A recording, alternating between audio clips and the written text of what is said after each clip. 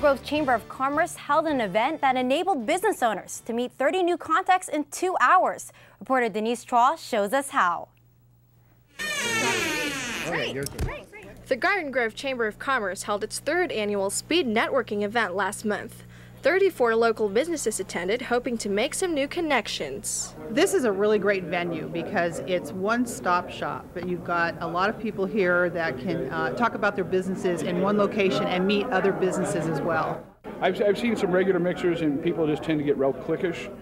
Here, you're forced to interact with everybody else, and you do meet new people.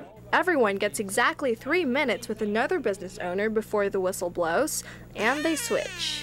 In that time, you talk about your business, you talk about what you do, how you can benefit, and then you get to know the other client as well. We've picked up a couple of business relationships. Other people I know have picked up several business relationships. This is Denise Chuah reporting.